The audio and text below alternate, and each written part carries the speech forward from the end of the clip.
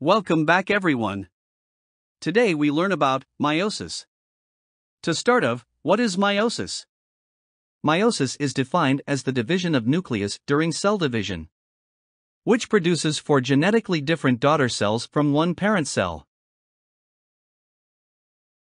And it is carried out in the gonads, referring to the testes and ovaries in humans, anthers and ovaries in flowering plants, to produce gametes only.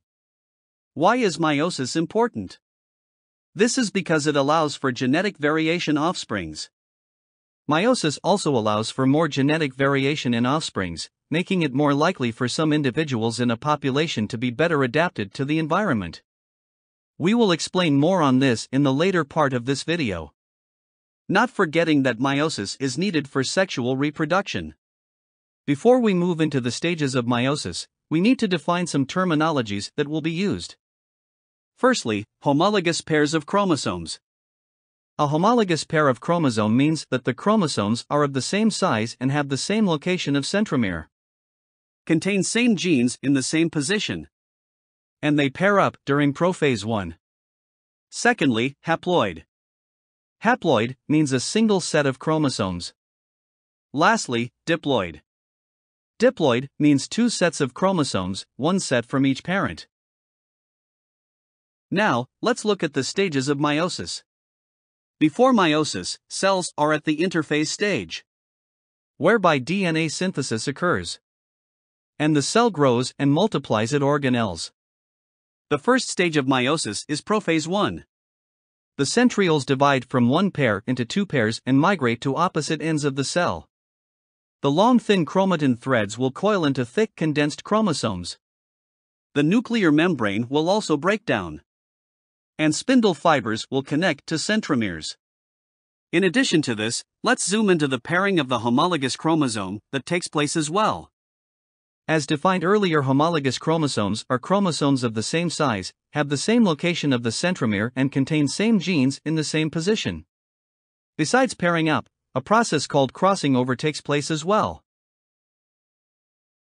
The non-sister chromatids of homologous chromosomes cross over at the chiasmata, allowing exchange of genes. The next stage of meiosis is metaphase 1. The homologous pairs of chromosomes align at the equatorial plate or metaphase plate independently. This process is called independent assortment. Independent assortment means that the arrangement of the pairs of homologous chromosomes along the equatorial plate is independent of the other pairs. Followed by this is anaphase 1. In this stage, there is the separation of homologous chromosomes, and they move to opposite ends of the cell as seen in the diagram. After anaphase 1 is telophase 1. The separated chromosomes reach opposite poles. The nuclear membrane reforms, and the chromosomes uncoil. Once telophase 1 is complete, cytokinesis occurs. The splitting of the cytoplasm into two causes two daughter cells that are haploid to be formed. But this is not the end of meiosis, as we recall that meiosis causes for genetically different daughter cells to be produced. Thus, these two daughter cells must further split into two again. Similar to prophase 1, in prophase 2 stage, the centrioles divide from one pair into two pairs and migrate to opposite ends of the cell. The long thin chromatin threads will coil into thick condensed chromosomes. The nuclear membrane will also break down, and spindle fibers will connect to centromeres. However, do note that there is no pairing of homologous chromosome or crossing over that occurs at prophase 2. Reason being that the pair of homologous chromosomes have already been separated in anaphase 1. Followed by prophase 2 is metaphase 2.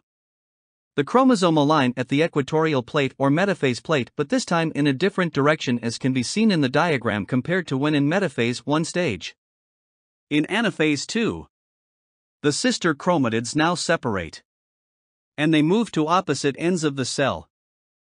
In telophase 2, the daughter chromosome reach opposite poles.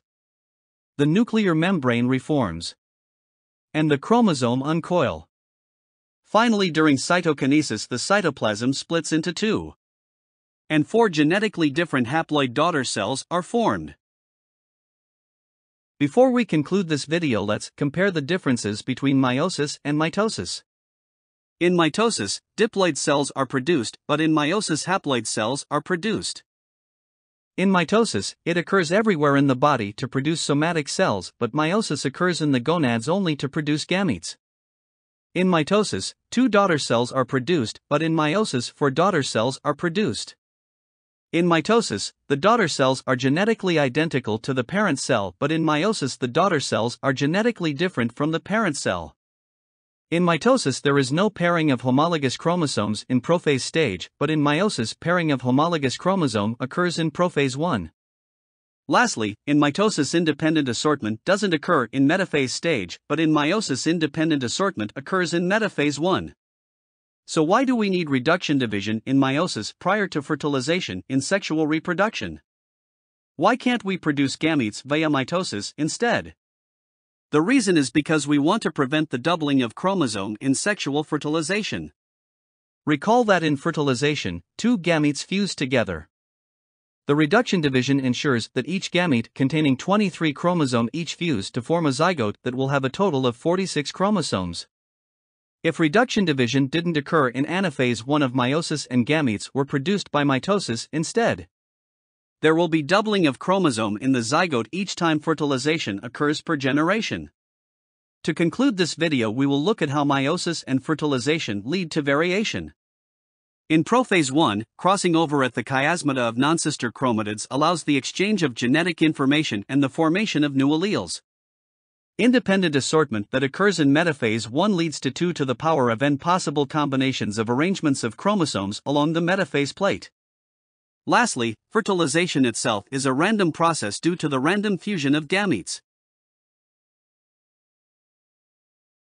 That's all for today. Thank you for the effort to learn with me. Stay tuned for more interesting lessons. See you next time. Bye bye.